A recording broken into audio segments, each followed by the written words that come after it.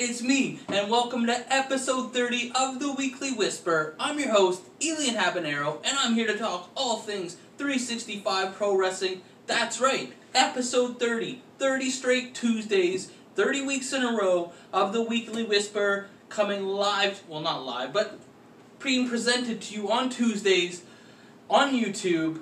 Man, that 365 YouTube channel is great, and we just got that new opening logo animation video that goes along with some of the stuff. Pretty impressive, always looking to get better, and I'm proud of myself, because the first 10 weeks of The Whisper was pretty awesome, and then wrestling got put on a halt. Obviously during this whole worldwide pandemic, wrestling was kind of not a priority at the time, and I got through 20 weeks of not really having a lot of news, but thanks to the great company that I'm a part of, 365, for pumping out YouTube videos, always daily content, always giving me something to talk about, because imagine being in news and media and having no stories, and you don't want to just make up rumors. I mean, I had the rumor roundup, but there's not a lot of rumors when a lot of the roster members have basically gone into hiding, or they're just not putting themselves out there because they don't have much to promote, they don't have much going on, and I understand that, but I'm proud of myself for just doing something, being creative, just trying to do something, and I am proud of myself, like I said. So, 38 episodes of The Weekly Whisper. Obviously, we're shooting for the 52, wait, is it a leap year? Is there 53 years, or is it just one extra day? No, 52 weeks, we're shooting for that, and then we'll see how the feedback goes, if that will continue after that. And man, 4 days away, and I'm so jealous, but I'm not like a bitter jealous, because 365 gets to hold the first event. The rules and safety and guidelines are different in British Columbia, especially on the small Vancouver Island compared to the mainland. Not a lot of population. I don't think there's any cases out there, and you know, they're in a different phase, and they have different rules and laws out there. So obviously being in Ontario with such a heavy population, it's going to be a little bit longer, but we can be happy for them. We don't got to be bitter. We should be, you know, take happiness from their happiness and just be glad to be part of a brand that has something going on, and they do. And 4 days away, not only will it be the first show since the pandemic started, but it's going to be a history-making show. 20 years from now, I guarantee Paul Wright will be somewhere typing up something about this show, because not only will 2 new championships be unveiled, and their history will begin as of this Saturday, August 1st. And we'll go back and talk about the very first ever Global Elite Women's Champion, and we'll talk about the first ever 365 Global Champion. And there could be, I mean, the way the card is looking, there could possibly be 3 new champions crowned. And what I mean by that is, obviously the 2 belts that I mentioned, it's the first time ever somebody is going to win them. So for sure, guaranteed 2 new champions crowned. But in our main event, we got Jordy Taylor, the old greedy bastard, defending his grand championship against Brett Matthews. And if you've been following them on social media, I even just stick to the Facebook and I'm getting all this stuff. Or they 365 has been posting them on YouTube, but they've been having a war of video words, and they've been going back and forth at each other. But that will be the match. The Grand Championship being defended, put on the line for the first time ever against Brett Matthews. So if Brett Matthews wins, we will guaranteed have 3 new champions crowned. And you never know what Dr. Walls has asleep. Like, I know Haviko and Eddie Osborne are in the both in singles matches, and possibly more than one, but Dr. Walls always pulls tricks up his sleeve. What if he decides to make them defend the tag team championships as well? So you never know. There could be 4 new champions.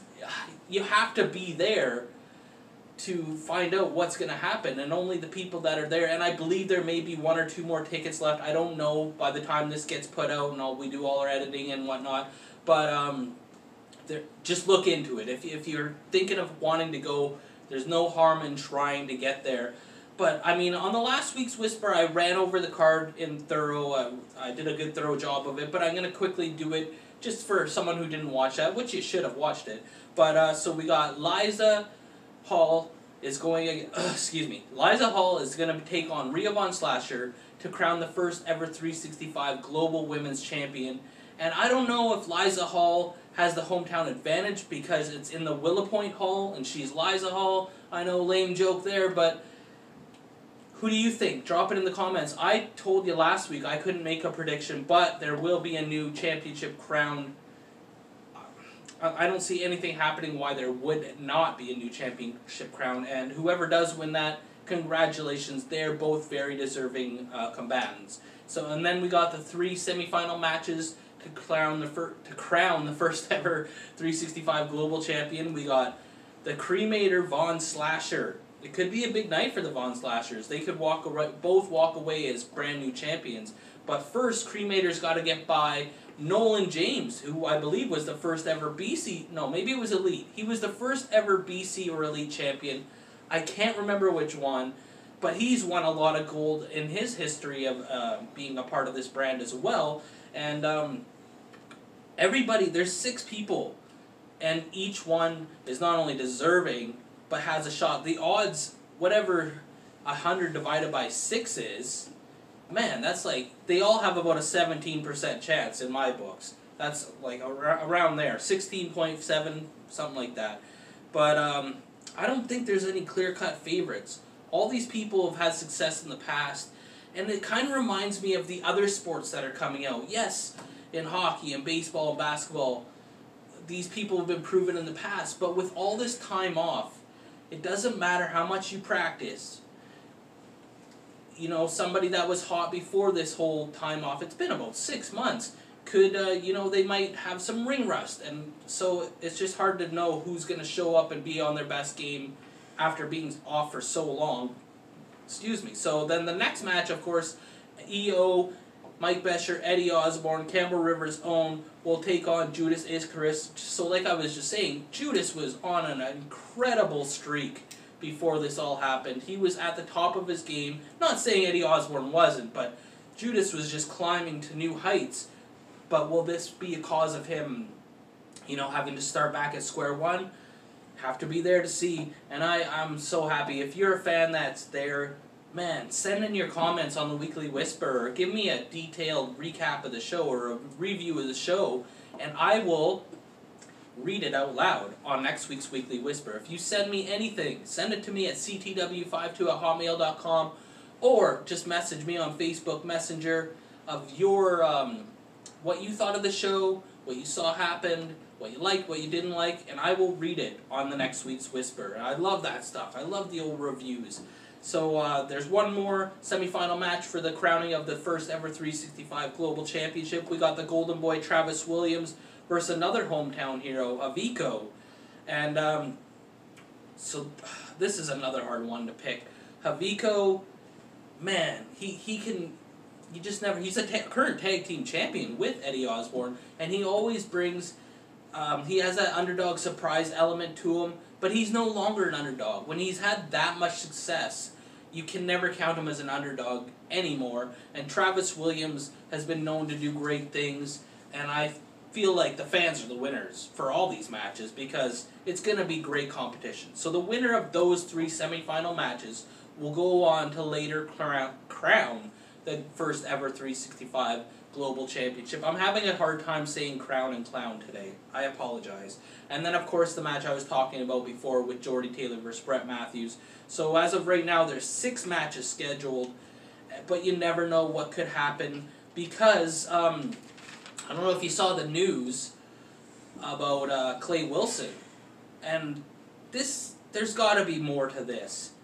And I'll get into that. But also, I forgot to mention, Ref Tim will be there officiating all the action. The best stand-up official that you could ask for to take part in this event. And then we also got that Zach Andrews is coming out with Nolan James to be in Nolan James's corner.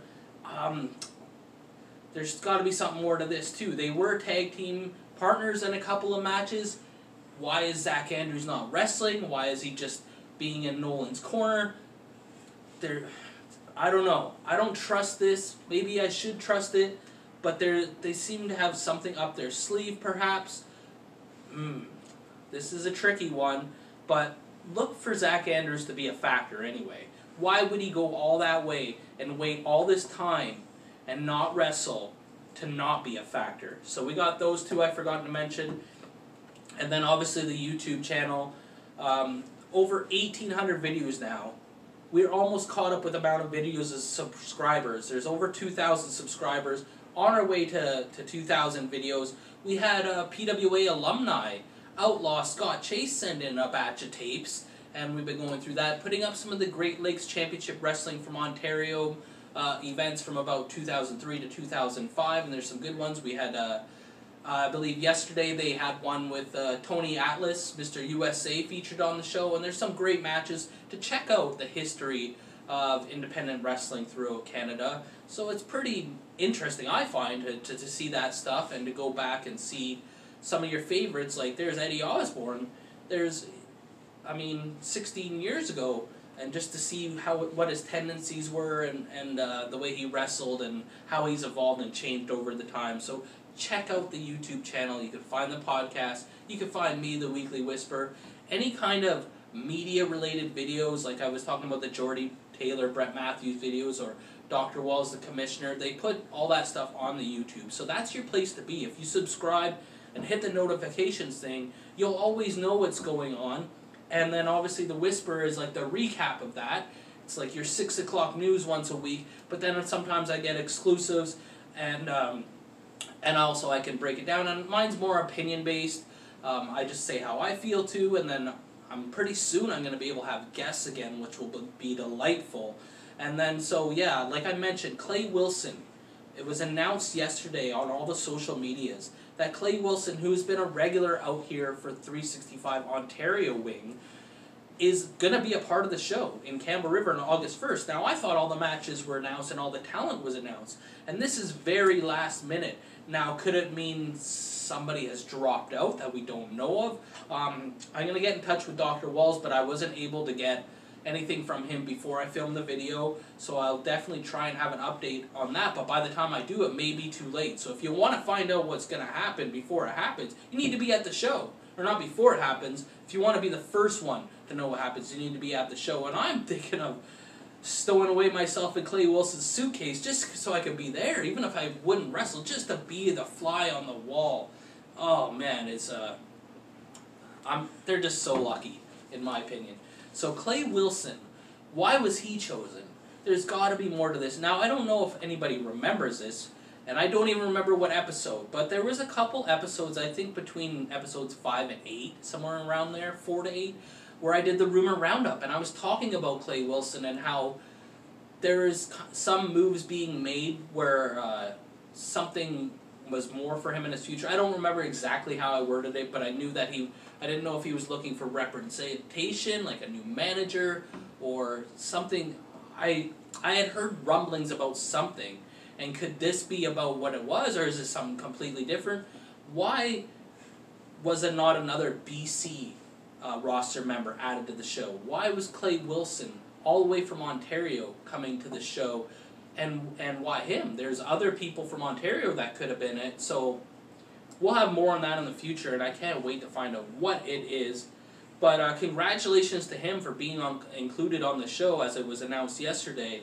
I just find there's got to be more to it. So if he's announced as part of the show, there's either going to be another match, or he's going to be an added to a match. We'll have to see, man. I can't wait. I wish it was tomorrow. I really wish it was, but it's not. But we're so close. We're so close. I can taste it. So in honor of the whole, what I call a funny situation, like I smell something in the air with this whole Clay Wilson thing, but I decided to put together a list of, I do the top 5s every week, so here is a list of my top 5 Clay Wilson matches that are on the 365 YouTube channel. So I talking about the YouTube channel and Clay Wilson, so I thought I'd tie that all in together.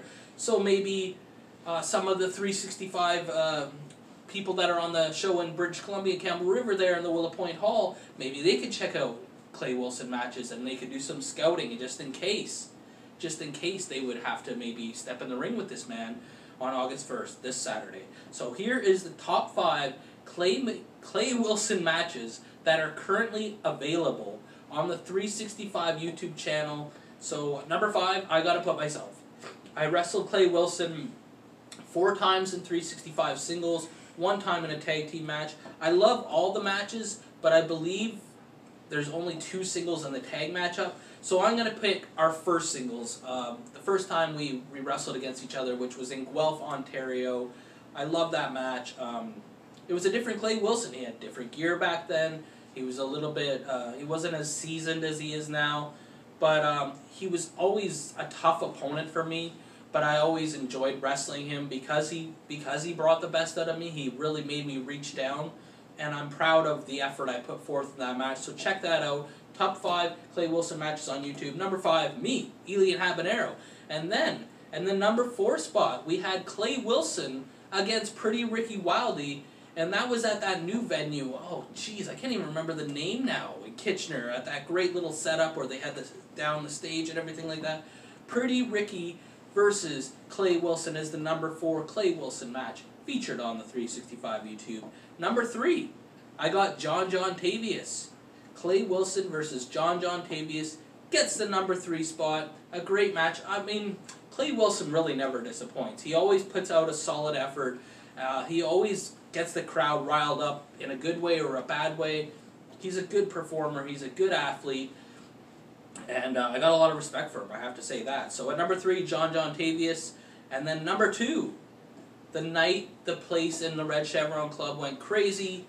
And this was the match they did it in. Lenny Lilac versus Clay Wilson. Just an extraordinary match to watch. And if you want a little bonus, check out the Temple entrance in Guelph, which was before this match, which is a separate video. But I picked the actual match of Lenny Lilac versus Clay Wilson as the number 2 Clay Wilson match on YouTube. And number 1, I picked the United Front. Clay Wilson, when he was part of a group there, he was a group with Brandon Jacobs, Lance Malibu, managed by Two Magnificent, Nicky Martin, and they had some great tag team matches over the years, but the one I picked was the one versus the Super Reversos. There's a couple more against the Temple. I think there's 2 against Super Reversos. There's a 3-way tag team match, but the one I picked is just straight up United Front versus Super Reversos, and I believe it was Lance Malibu as Clay Wilson's partner in this particular match. So there it is. Top 5 Clay Wilson matches on YouTube. I can't wait till the next edition of the Whisper. Can you tell this video is almost done? I hope so. I'm slurring all over myself. My lips are getting caught in my teeth. But the next edition of the Whisper, episode 31, I'll finally have some results to talk about. And that makes me so happy. So the only thing left to do is like, or you get a leg drop, comment, or you get a clothesline, subscribe, or you get a suplex, and share, or you get a sleeper. I'm your host, Elian Habanero. I love wrestling. Cuba.